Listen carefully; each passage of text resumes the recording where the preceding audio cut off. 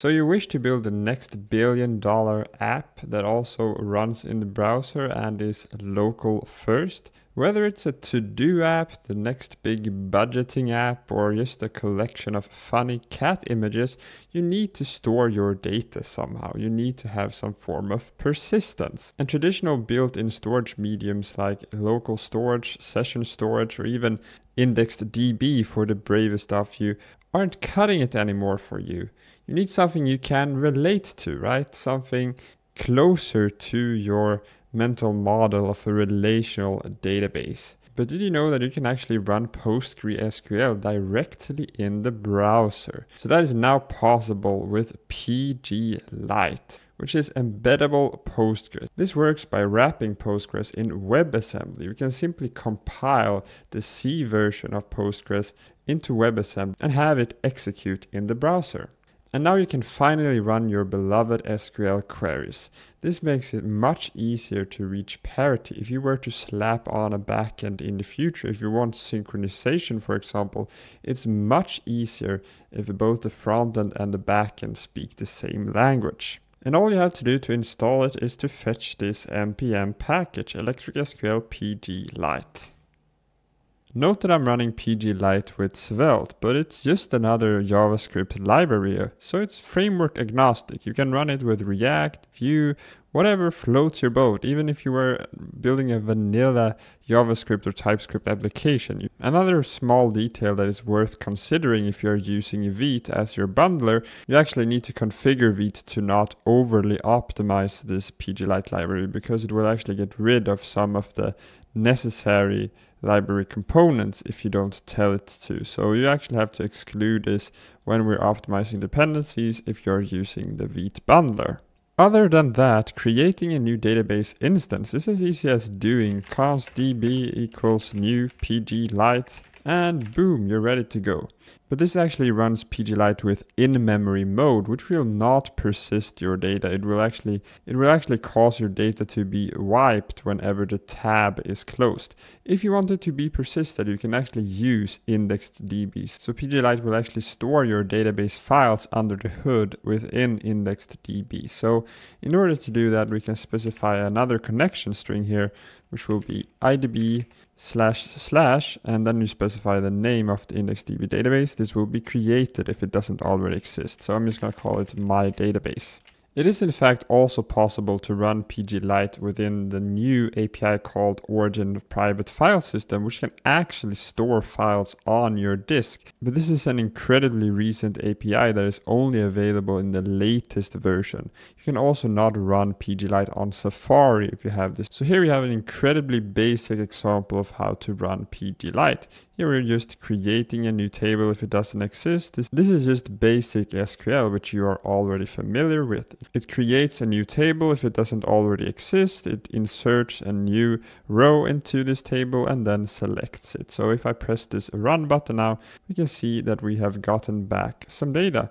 We're getting back the fields, we're getting back the rows, and we can see that we have one row with one message. If I continue clicking this, you can see that we get back more rows. And these are in fact already deserialized for us into JavaScript objects. Another amazing feature of PGLite is that it supports live queries. So you can actually have reactive queries that listen to changes in the database. Whenever a row is added, updated, or deleted, we get back a notification with the most recent data. And here is an example of that. So I also added the ability to specify a custom message when we are inserting into the table. So just like you might be used to doing prepared statements, a similar thing exists in PGLite, which is called a parameterized query.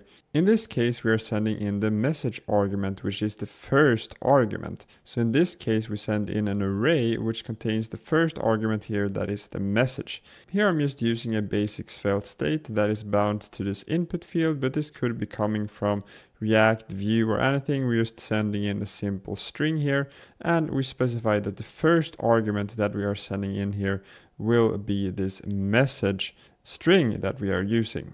When I then add a little message here and press the run button, we can see that it magically appears underneath here. I can add another message, ABC, and this will also beautifully exist here. It also works if I were to reload the page. So how did we set up this reactive query? Well, we just created the PGLite instance with the live extension. So when we create a new PGLite instance with extensions, we instead used a wait. So this is why we need to run this in an async function.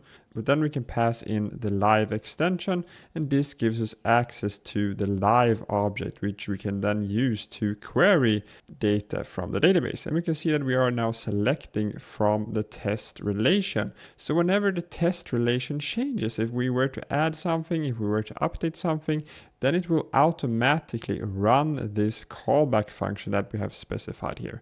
And this callback function, all that it does is just set the message's state to be the most recent state from the database. So we will just get back the result of this query, which contains all of the records in the test relation.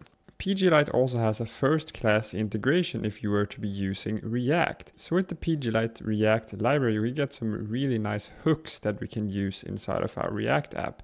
All we have to do is set up a new PGLite provider, which we provide with the database instance that we create in exactly the same way as before. We can then use the use PGLite hook to get access to our database from anywhere within our app. We can also use the use live query hook, which will give us a state which we can use to reactively update our UI based on a query. So I can now insert something, works exactly the same way as before, and it will reactively update and render that within React. So I hope that you guys found this library as cool as I did. We can finally run SQL in the browser. The awesome guys who created PGLite have also created a really cool syncing library called Electric SQL, which we can actually use to synchronize our local data between clients. And this is something that we will be checking out in the next video, so stay tuned for that. Thanks a lot for watching this video.